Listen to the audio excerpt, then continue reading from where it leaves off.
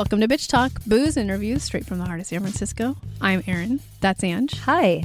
That's Shar. Hello. You can find us at bitchtalkpodcast.com, where you can sign up for our monthly e-news.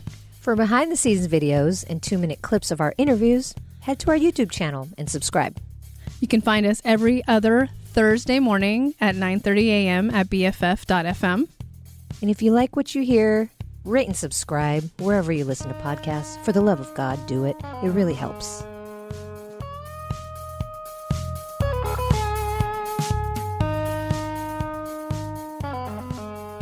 Well, Bitch Talkers, this is a very special episode. We have Top Chef Season 18 chefs, Chef Nelson Germain, Chef Don Burrell, and Chef Maria Mazon on the pod. And you don't understand how excited I am. I took public transportation all the way over here, and I was like, oh my God, I'm feeling all the feelings. I watched the whole season, beginning to end, and love seeing your beautiful faces in person. So lovely after a really rough year. So thank you for being on Bitch Talk. Oh, this is awesome. Thank you for having us. Thank you for having us. Thanks for having us. It's an honor. Thank you for Nelson putting this together. I was going to start with Chef Nelson. I mean, you were born and bred in Manhattan's Washington Heights. That's right. You have really paved your own career from one coast to the other.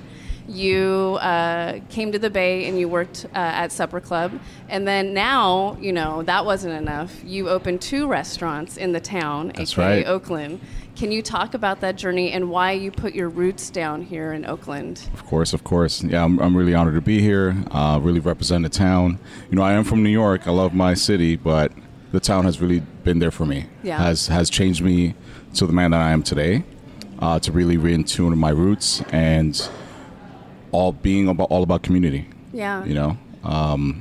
New York is a massive world, right? Massive city. Yes. So you kind of get lost in a lot of things, but here is like the community has shaped me a lot. So it gave me my first restaurant, which I always been indebted to that. Yeah. And there's so much more work to do. It's not just 2, it's just keep doing more, keep building the youth, keep changing the industry, as all of us are people of color, and making it for the better, more inclusive, safer, more respected too. Yeah. It's been out here for 12 years now. Okay. Alomar is my first baby that opened up, and that's been 7.5 years. Wow. 7.5 years been open. Yeah. Soda Mess is the newest one, which I opened 9 days before the first shutdown, which is insane. Right. Timing's impeccable. Yeah. But it's actually because of everything that's going on, it's actually perfect timing now, reopening up in March. Yeah. After we announced Top Chef, the season of the cast, and just on our 1-year anniversary, which we were close for a year, but still being positive about things, still celebrating. We came back stronger, came back more in tune with what we want to do and our mission, and to showcase a place that's really sexy and tells stories, with cocktails and food, and tells the story of our African diaspora. Yeah. I think it's very important. Yeah. It's so massive. Being Latin and Black, I have a privilege to really showcase what that's about, And I think Oakland's kind of the perfect place for that. Oh, yeah, for sure. Yeah. For sure. It's perfect community. Definitely. Yeah. Oh, I love it. And by the way, for our listeners who listened to our 600th episode, Chef Nelson set us up at the restaurant Alomar, and we had a feast. So thank you so much. You're welcome. Everyone was great. Your team was great, and it was a wonderful experience. Thank you. Glad you enjoyed it. Yeah. Oh, yeah. We'll be going back. Chef Don Burrell. Yes. Hello. Hello. So nice to see you in person. I am really happy to be here. And I'm loving your beer. I was gonna go for a beverage, and I'm trying to keep it classy. So, I am classy. You are with my classy. hazy. I have to be the one that has to remember all the questions. So I was trying to keep it straight first. You were a USA track and field star and a 2000 Olympian. But how did you turn to a full-time culinary career? And then was cooking always a part of just who you were in life? I'm going to answer your questions backwards. Okay. Cooking has always been a part of my life. I've always loved food. You know how those warm and fuzzies that you get when you eat something that you love? And it's like, if I could just climb inside of it and eat it from the inside out, I'd do that. Well, I've always loved food in that way. And after I needed to find something else that I loved as much as track and field, I landed on food, because food is something that's always touched my heart and soul. And so I jumped in, I guess you can say, head first, and I just dove into this career that I knew that would challenge me as much as track and field did, and I would love as much as I did track and field. So, were there folks in your life at that time that were like, but wait, you do this one thing. How can you transition and just go for it? Because we talk about that a lot on Bitch Talk. Like, you know, you grow up thinking you're going to be a one thing, and then you're like, oh, wait, I like these other things. Maybe I'm going to try that out. No, there's no one who's really challenged what I chose for my next career. My family, I mean, they know that I'm a creative. And when I think of a person that supported me the most is my sister-in-law, Michelle. Is like, you can really just do anything. Creative is just pick one thing, just pick a thing, you know, and go after it 100%. And she always told me that. My mother was the only one who questioned, like, wow, the hell would you want to do that? Like, why on earth would you want to devote your life to cooking when you can do so many other things? Like, I could have been holding a microphone for my job, you know, for sports. You know, but I chose not to, like, because broadcasting was not my thing. I really enjoyed and embraced, you know, the challenge of the culinary field. That's what I wanted for myself. Yeah. I mean, I feel like it's the same kind of oomph.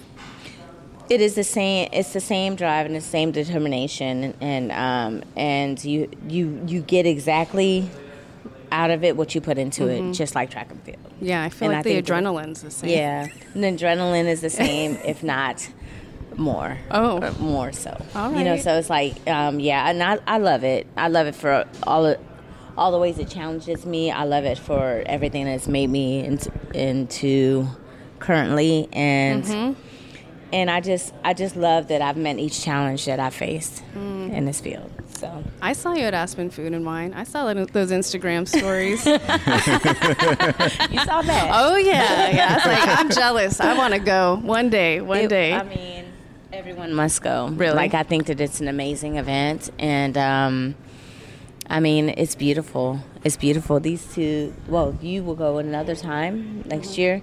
You will be there next week, Nelson. Oh wow! To see where Byron works and what he does, and how beautiful amazing. Aspen is. Yeah. And everyone should experience it because, well, I mean, it's not too bad here. I mean, look at it. It's beautiful, it's sunny. You know, it's mountainous. Yeah, but Aspen's no just snow. a little bit closer to No snow and deers. You know? Right. Bears. Oh man. Right. Yeah. Not yet. Maybe climate change. Yeah. You know, Yeah. 15 years. We'll see. I don't know. I want to talk to one of my favorite bitches, to be honest.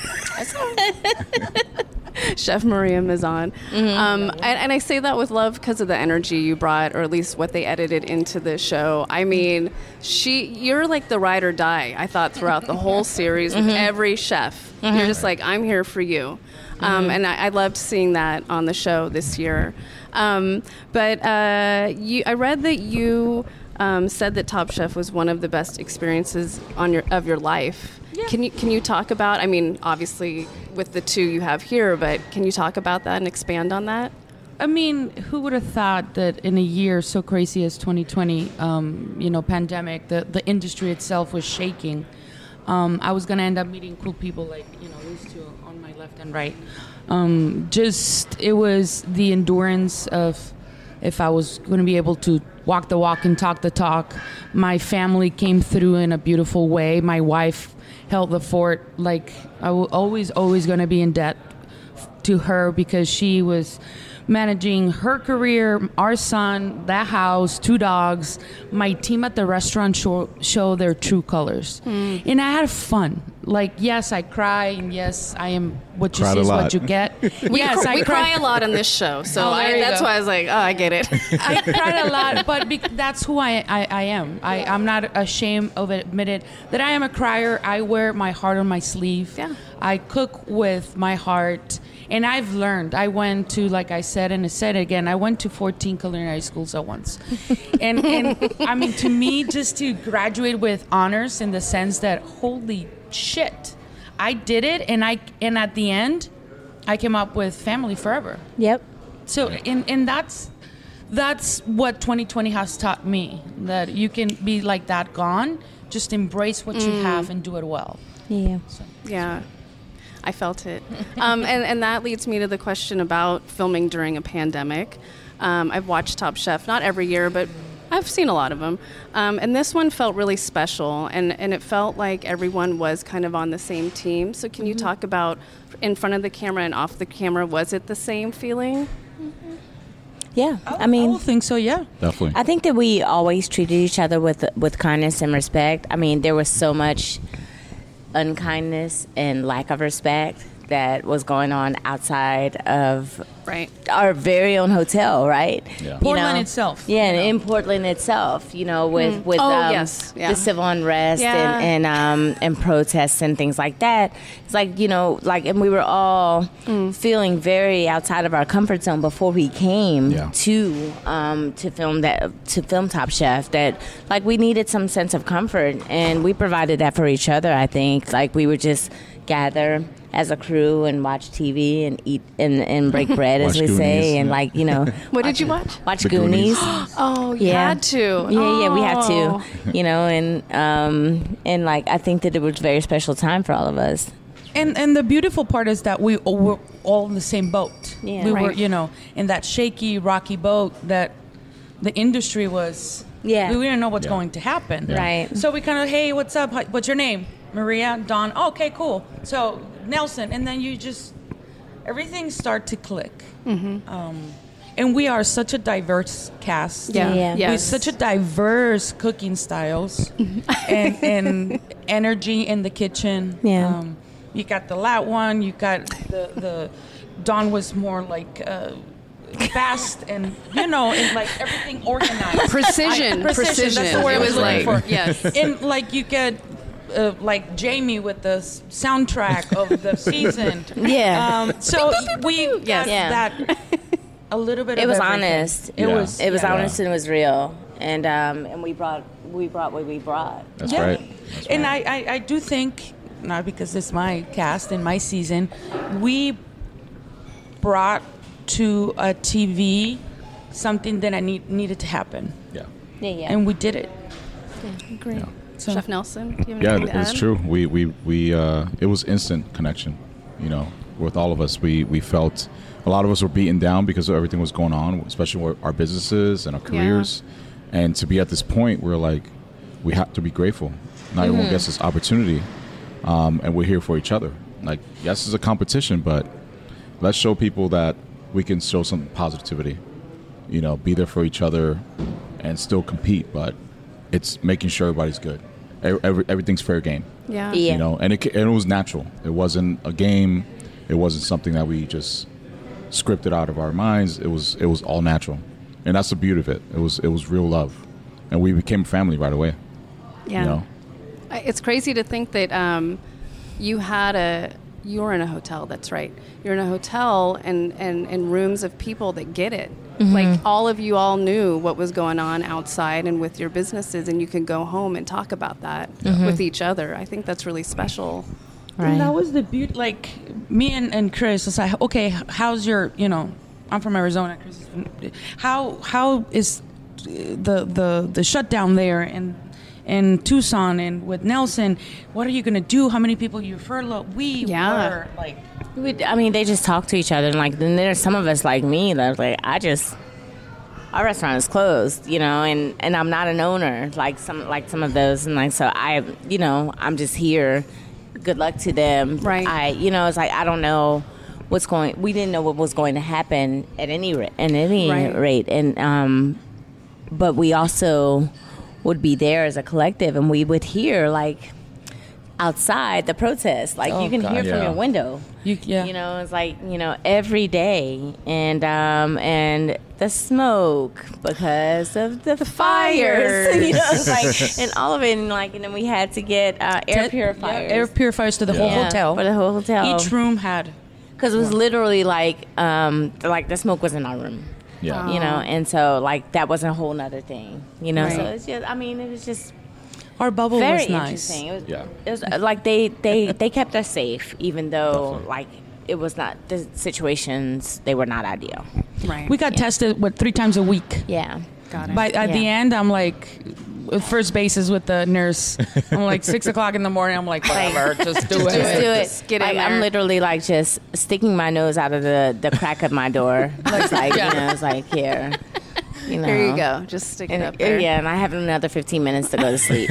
So I'm all good. You're good. I'm good. You have what you need. Right. I can go back to sleep. And the Yeah. beauty part of it is that would you see, now Padma and Tom and Gail, that Yeah. they're the stars of the Right, show. right, yeah. They were in the same boat we were. Right. They were Yeah. getting tested, wearing masks. Yeah. That's, social distancing. It was just not us because we haven't showered. No, we were all in the same boat. And I loved it. I honestly, I wouldn't either. I would have gone if I can turn back time, and Yeah. I wouldn't say no to the pandemic, but Right.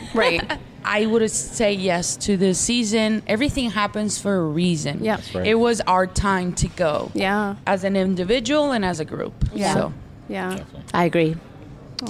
here we are, not talking to you, I know. feeling fancy. Nah. Yeah, I had a question. It totally went out the window. Oh, I know. I was going to Good say. thing you didn't have a beer. That's exactly why I'm not drinking yet. It gets worse.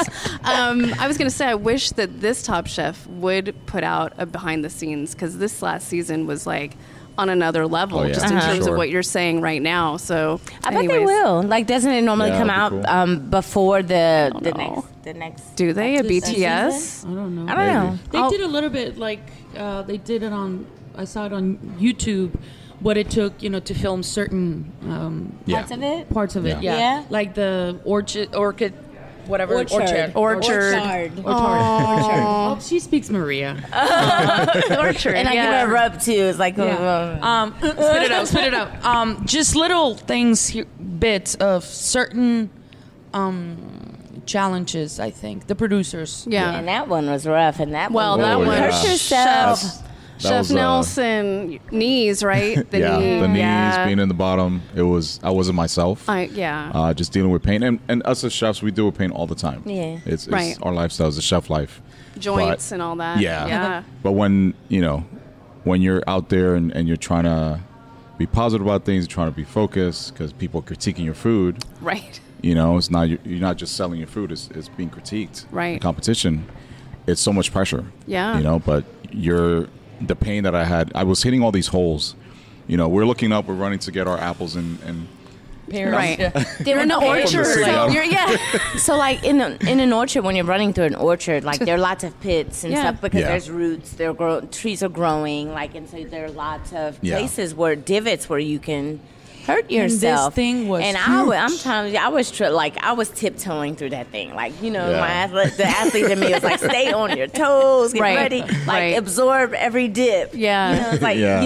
but some people they run a little bit more heavy, but I knew it was like Yeah. when I hit one bad one, I was like, ooh, let me walk. I'm gonna walk briskly. I walked Yeah. for the grapes. I'm like, where are the grapes? Like in the other Like side. way over there. I was like, oh And no, I'm like, no, no. Oh no. Oh no, Yeah, no, no. it was too far. I was Like it looking was for too peaches and all far. that. Like that was extremely Physical. physical. Yeah. Yeah. And I was Like- wearing kitchen shoes. That's Yes, what made it that's worse. right. Yeah, and I then don't know you what get I was it. thinking. Yeah. you Getting know? hit in apples in the forehead. In the and you're like, in the head. Yeah. It hurts. It does. It hurts. And it was windy. And honestly, Yeah. Super I windy. felt bad Windy, a for lot the of bees. cameramen who were chasing us. Yeah. Because they were can't like, see anything. No. They were And they're like- panting, huffing, and puffing. Like they have like 50 pounds of gear on Right, them trying right. to keep up with us. I was like, this is It's insane. ridiculous. It's insane. Yeah. I'm tired. You're tired. Let's Right. just stop. They just walk, just order a juice. Yes. Can someone do this for us? That Thank one you. in the drive-in.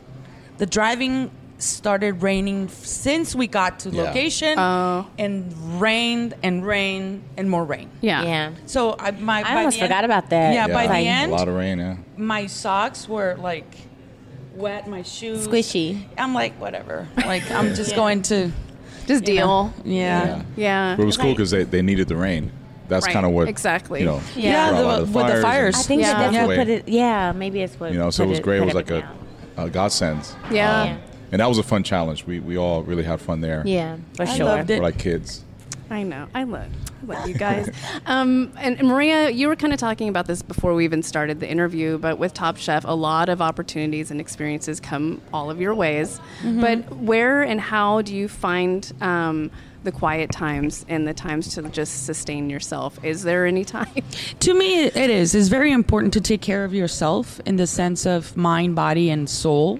Like at home, I wake up a certain time, 5:30, and I drink my coffee. I check my emails before I had to do a mom thing, and then I do the mom thing, and then the restaurant owner, leaves the house. But today, woke up and just stayed in the bedroom here in the hotel and just tried to connect. Like, she likes the sun. She went upstairs with the sun, and I went for a small run. So kind of like listen to music. Just take care of it, because big ups to the Moxie Hotel here in Oakland. Oh Yeah. yes, Really beautiful place. Is changing the hotel scene here in Oakland, which is much needed. Yeah. Anyone else want to answer? Yeah, no, I about think it was sustaining? great. You just kind of have to grab your moments when you can. And, we all have a lot of opportunities and duties within our own systems, but it's important to take time out for yourself, whether it be every hour or an hour outside or two outside of the day, or create a work environment that will feed all of the things, feed you, like your mind, your body, and your spirit, while you're doing your work. And so that's why I work outside a lot, because I'm a sun child, and if the sun is beating on me and I'm working, it's like I feel good, every day is always good. Every day is a good day. every day is a gift. So might as well just write it. Yeah, That's right. Yeah, always for us is of where we come from. It's always remembering where we came from. Yeah. And always being grateful for that. Like, a lot of our people in all our cultures don't get much opportunities. Right. To be at the top, or to be doing great things. Right. So we have to be grateful, and and making sure that people see that they can strive for greatness. Exactly. We can do it all together. Yeah. I mean, and that's what it is, like being grateful for the moments, because honestly, the work that we have to do is a gift, and it's a blessing. And so We I'm have happy the power do it. to Yeah. change somebody's, Yeah. I don't know, day. Yeah.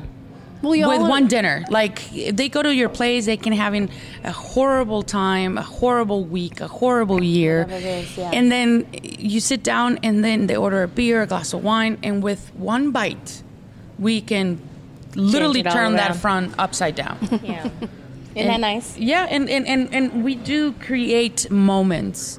We create, the And memories. memories. Yeah. Like, Memories, yeah. I've been in two parts of two engagements. I cooked the dinner for the engagement, and I did their wedding as a caterer. Like, it's one of those things. Is like, every time they go to my restaurant and they see me, you were the one that helped my now husband or my now wife to just get together. So yes, we have the power, or something so as a sandwich or a salad, something so simple. A sandwich.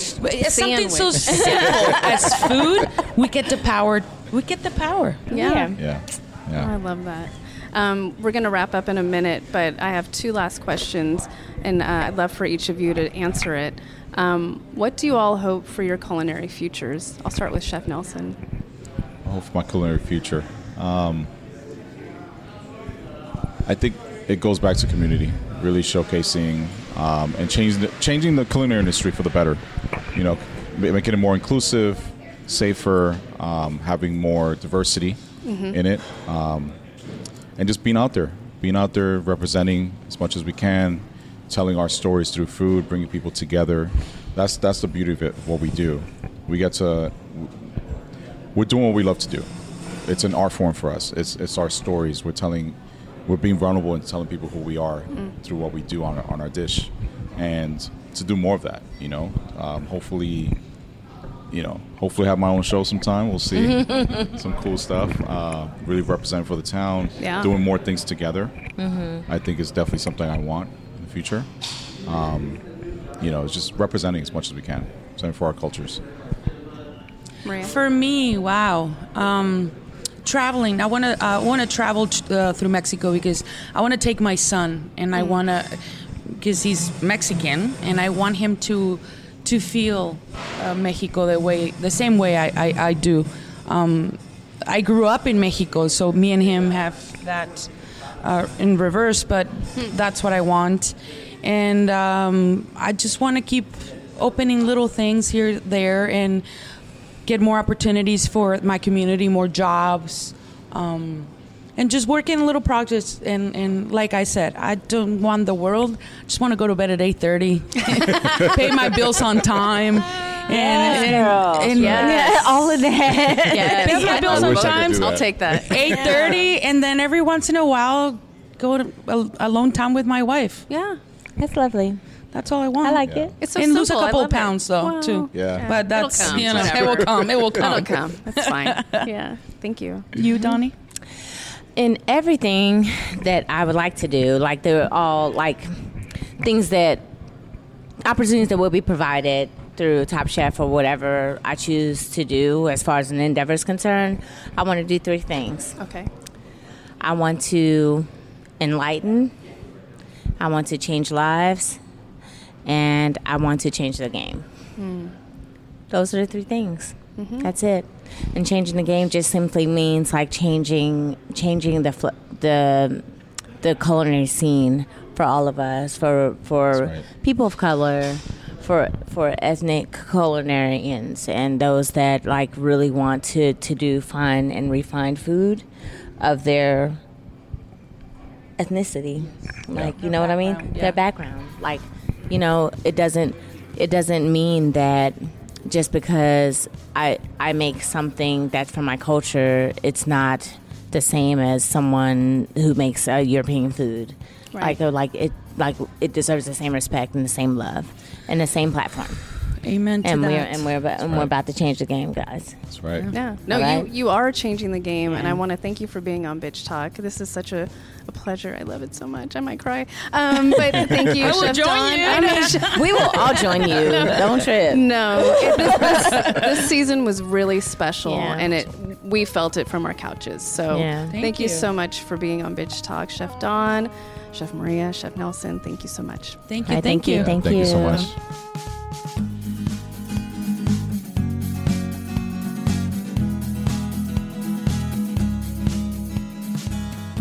If you like what you hear, rate and subscribe wherever you listen to podcasts. For more information about us, you can head to bitchtalkpodcast.com. This podcast is created, hosted, and executive produced by Aaron Lim. My co-host is Angela Tabora, aka Captain Party. The show's edited by producer Shar. We're powered by GoTo Productions.